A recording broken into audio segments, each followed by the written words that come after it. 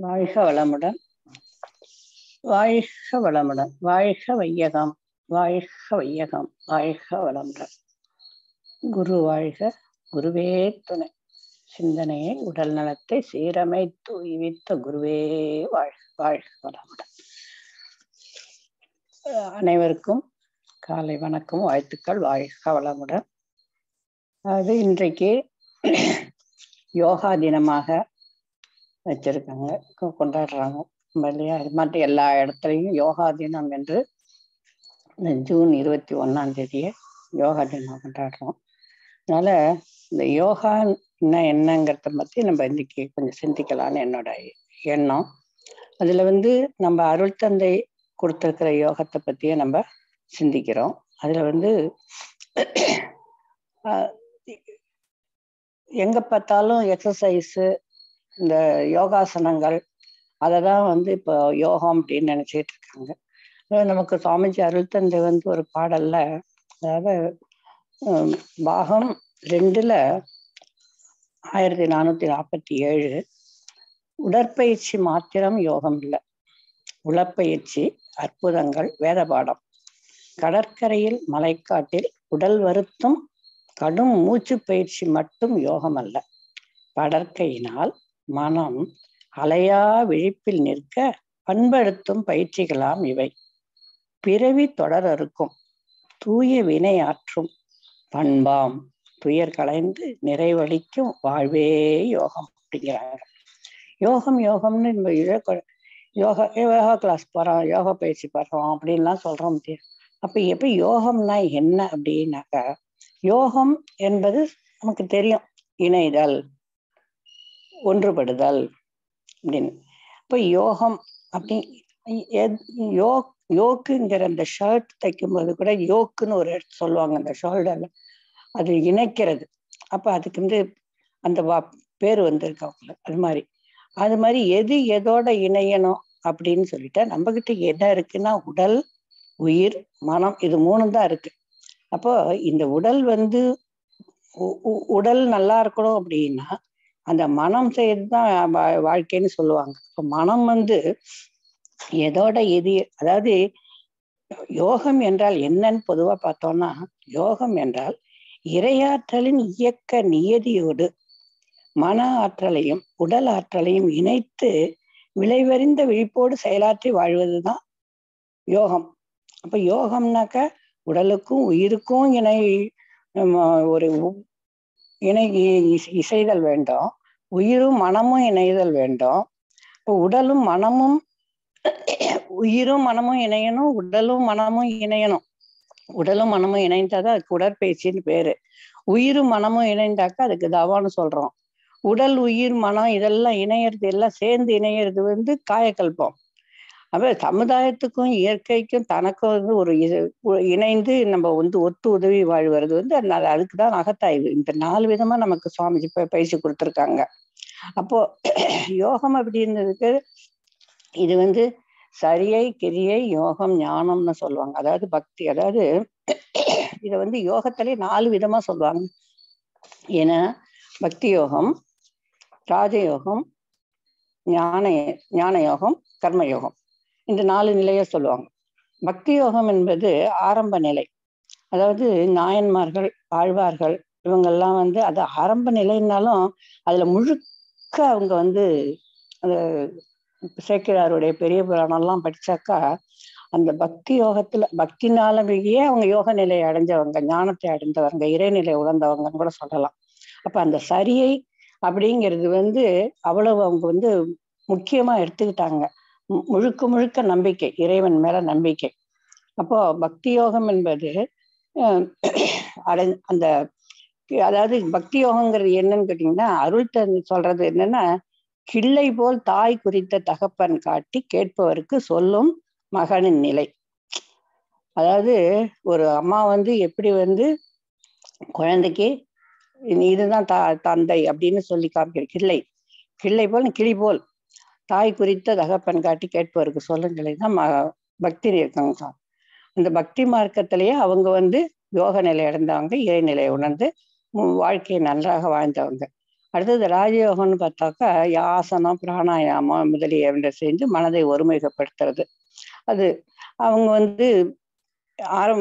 ஒரு அடுத்த நிலையிலேருந்து வந்தது விவேகானந்தர்லாம் அது சொல்லுவாங்க. அப்ப ஞான யோகம் என்பது என்ன அப்படின்னு சொல்லிட்டு பார்த்தா, அதுதான் பிள்ளைக்கு தகப்பன் யார் என்ற உண்மையை பெற்றவர் அறிந்த நிலை, அதுதான் ஞானமா. அதாவது இந்த பெற்றவள் இந்த குழந்தை பெற்றவங்க இந்த பிள்ளைக்கு தகப்ப யாருங்கிற உண்மை நிலையை உணர்ந்தவங்க ஞான அந்த நிலையை அடைந்தவர்கள் ஞான நிலையை சொல்றாங்க, ஞான யோகத்துல இருக்கிறவங்கன்னு சொல்றாங்க. அடுத்தது கர்ம யோகம்ங்கிறது முடிவான நிலை. ஞானம் பெற்றால் என்ன செய்வாங்க? கடமையை கருத்தில் கொண்டு தொண்டு செய்தல். கர்மங்கள் எது? அது கடவுளை உணர்ந்தவன் கடவுளை நாடுவார், கடவுளை அறிந்தோர் கடமையில் வாழ்வார்னு சொல்லுவாங்க சுவாமிஜி. அப்ப அந்த கடமை என்பது தொண்டு செய்தல். அதாவது வாழ்க்கையில நிறைவாக வாழ்ந்து நம்ம எதுக்கு வந்திருக்கோம், எங்கேருந்து வந்திருக்கோம், என்ன செஞ்சுக்கிட்டு இருக்கோம், எங்க போகணும், எப்படி நடந்து கொள்ளணும் அப்படிங்கிறதுல முழுக்க உணர்ந்து அந்த கடமையிலேயே வாழ்ந்தவங்க அது கர்மயோகம். கடைசியில அதான் நமக்கு சுவாமி கர்மயோக நிலைகள்னா நிறைய கொடுத்துருக்காங்க. அப்போ இதெல்லாம் எதுக்கு அப்படின்னு சொன்னா, அதாவது இந்த யோகம் என்பது எதுக்கு அப்படின்னு பார்த்தாக்கா, மேல மெய்ப்பொருளாம் அறிவிற்கு மூலமான மேன்மை அறிந்து அப்பொருள்தான் எங்கும் என்றும் எப்பொருளும் எல்லா உயிர்களோடு இயங்குங்கால் அழுத்தம் ஒலி ஒளி சுவைகள் செப்பு மனம் எண்ணம் என்ற ஆராய் ஆற்றும் சிறப்புகளை அதன் விளைவுகளை உணர்ந்து வாழு ஒப்பு ஊமையற்ற நெறி ஒழுக்கம் ஈகை உயர் கடமை பெறாத வாழ்வே யோகம் சொல்றாங்க. அப்போ அது இதான் யோகம். யோகம்ங்கிறது என்னன்னாக்கி இறைநிலையை உணர்ந்து அந்த இந்த 6 நிலைகளையும் உணர்ந்து அதுதான் அதுவா ஆத்துது. அந்த சிறப்புகளை வினை விளைவுகளை உணர்ந்து வாழும் ஒப்பு ஊமையற்ற நெறி. அப்ப அது என்ன நெறி? ஒழுக்கம், கடமை, ஈகை. அது 3 தான் முக்கியம். அந்த பிறராத வாழ்வுதான் யோகங்கிறாங்க. அப்ப அதுல அந்த அதாவது இந்த பக்தி யோகம் ஞான யோகத்தை சொல்லும்போது அறிவுக்கு அடிமையாவது பக்தி, அறிவை அறிவால் ஆராய பழகுவது யோகம், அறிவை அறிவால் அறிந்த நிலையே முக்தி, அறிவை அறிந்தோர் அன்பின் அறமே ஞானம்.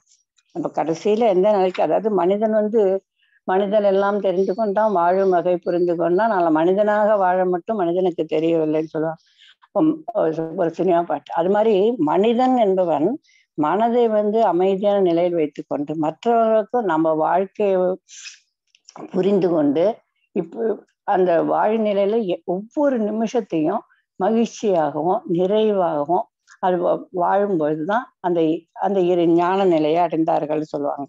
அப்ப இதை அடையறதுக்கு என்ன செய்யணும் அப்படின்னாக்கா, அது இன்னொரு பாட்டுல அந்த தீய வினை பதிவுகளை திருத்தி போக்கினாதான் நம்ம இந்த இறைநிலையை உணர முடியும். தெளிந்த அறிவில் விழிப்பில் நிலைத்து என்று வாழும்போதுதான் அந்த இறைநிலையை உணர முடியும். அப்ப எதுக்கு என்ன செய்யணும்? தூய வினை தேர்ந்து ஆற்றி துன்பம் நீக்கும் தொழில்களையே கடமை என தேர்ந்து செய்து. இப்ப நம்ம தொழில் செய்யறது பணம் சம்பாதிக்கிறது, காசு சம்பாதிக்கிறது, வீடு வாங்கறதுக்கு எப்படின்னு நம்ம அதாவது தூய வினை தேர்ந்து ஆற்றி துன்பம் நீக்கும் தொழில்களையே தொழில் செய்யும் போது கூட அந்த துன்பம் யாருக்காவது கஷ்டம் போகுதா அப்படின்னு கஷ்டம் வராம இருக்கிறதா அந்த நிலைய மாயமெனும் மறைபொருளாம் அறிவறிந்து மண்ணுலகில் உயிர்களுக்கு துன்பம் நீக்க நேயமுடன் தொண்டாற்றி இன்பம் துய்க்கும் நிறை வாழ்வாம் நெறி அதுவே யோகம் அப்படிங்கிறாங்க சுவாமிஜி இன்னொரு பாட்டுல. அப்ப மண்ணுலகில் உயிர்களுக்கு துன்பம் நீக்க நேயமுடன் தொண்டாற்றி, அப்போ தானும் நல்லா வாழணும், இன்பமா வாழணும், மகிழ்ச்சியா வாழணும், நிறைவா வாழணும். அந்த வாழ்க்கை மற்றவங்களுக்கும் அது கிடைக்கணுங்கிற ஒரு எண்ணத்தோட அந்த செயலாற்றும் போது அதுதான் யோகம்ங்கிறாங்க. அப்ப இந்த யோகம்லாம் செய்யறது எதுக்காக செய்யணும் அப்படின்னாக்கா, நன்மை என்ன? நலமான உடல், மகிழ்வான மனம், நிறைவான செல்வம், மதிப்புமிக்க தொழில், அமைதியான குடும்பம், அன்பான மனைவி, மனைவிக்கு அன்பான ஒரு கணவனுக்கு அன்பான கணவன், அன்பான மனைவி, அப்படி அறிவுள்ள குழந்தை, ஒத்து உதவி வாழும் சொந்தங்கள், நட்பு, உழைப்புக்கு தகுந்த வருமானம், நல்ல ஒரு மதிப்பு சமுதாயத்துல. இதெல்லாம் ஒரு மனிதனுக்கு கிடைச்சா எப்படி சந்தோஷமா இருக்கும், நிறைவான வாழ்க்கையா இருக்கும்னு சிந்திச்சு பார்த்தோம்னா இதெல்லாம் எப்படி கிடைக்கும்? இவை அனைத்தும் ஒருத்தனுக்கு இருந்துட்டாக்கா அப்புறம் வாழ்க்கையில என்ன வேணும்? இதுதான் ஆனா இதுதான் நம்ம இதுக்காக தான் பிறந்திருக்கோம், இப்படி வாழத்தான் பிறந்திருக்கோம். ஆனா இப்ப மனிதனுக்கு அவ்வளோ பிரச்சனை இருக்குங்கிறாங்க. அப்ப இந்த பிரச்சனை இப்ப யாரை கேட்டாலும் ஒரு சலிப்பான வாழ்க்கை என்னவோ ஓடுது அப்படின்னு. அப்ப இதெல்லாம் எதுக்குன்னா, அப்ப நலமான உடல் இருந்தாலும் நல்லா இருக்கும், மகிழ்வான மனம் இல்லையா? ஒவ்வொன்றுத்தையும் நம்ம சிந்திச்சு பார்த்தோம்னா இதெல்லாம் கிடைக்கிறது தான் நம்மளுடைய அதை வாழ பிறந்த ஒவ்வொருத்தருமே மகிழ்ச்சியாகவும் நிறைவாகவும் அந்த பேரின்ப அது. ஏன்னா இறைநிலை தானே எல்லாமே வந்திருக்கு.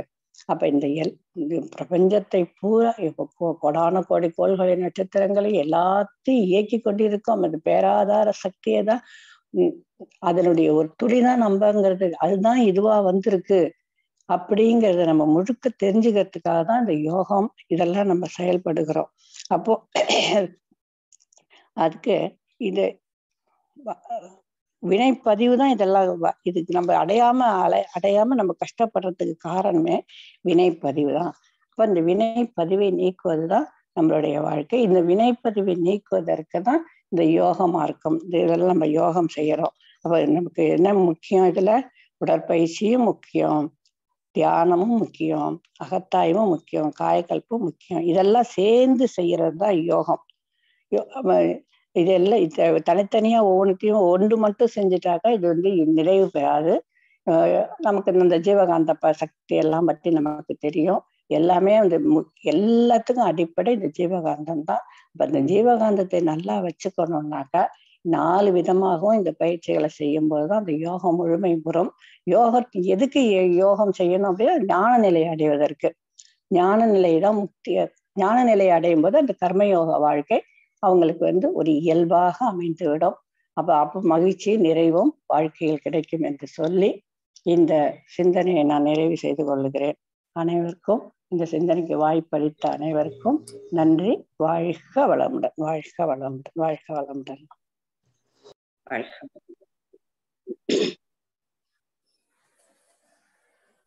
Sorry. Be blessed by the divine power. Be blessed by the divine power. Valga Valamudan.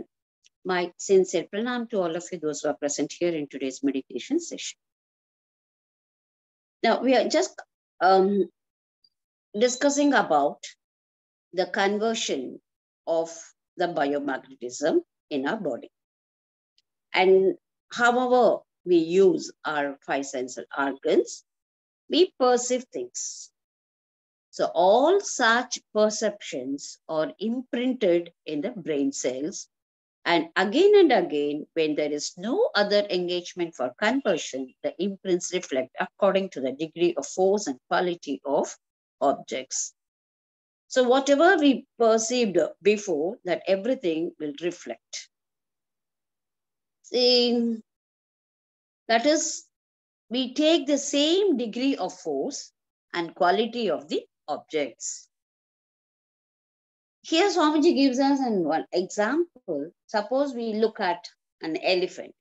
Anything we can imagine, elephant or peacock, whatever it is.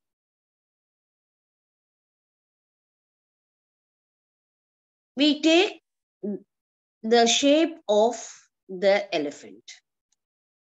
That is, by conversion of a particular amount of degree of our biocurrent, we assume the shape and qualities of the elephant. Say we see that, we observe, and that will be registered. After the elephant leaves a place, or if we close our eyes, the elephant is within ourselves, right? And whenever we think of that elephant, the elephant stands. Now, I saw elephant earlier. Now I'm explaining about the elephant. So what all of the elephant I saw earlier, everything is coming in front of me and they are walking, dancing, all that is going on. So who is taking all that? Only our own self. So here we take the shape of the elephant, having a real elephant as a mold. After removing the mold, we remain as a replica. So the same concept Swamiji used to say for prayers also. கடவுளை வணங்கும் போது கருத்தினை உற்றுப்பார், கடவுளே கருத்தாய் நிற்கும் காட்சியை காண்பாய் அங்கே. So wherever whichever object we connect, we take that shape. So whatever the perception that is enjoyed or experienced, that duration of time becomes strength of that quality in the personality proportionate to span of life. So I'll repeat, all such perceptions and experience conditions the behavior, character, and the quality of the person. That which is the experience of the soul and the behavior of the soul is the quality of the person. So here, to determine our own self, to have a better quality, let us have the contact with good people, good things, good thought.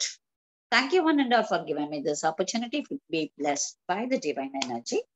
வாழ்க வளமுடன், வாழ்க வளமுடன், வாழ்க வளமுடன் அம்மா.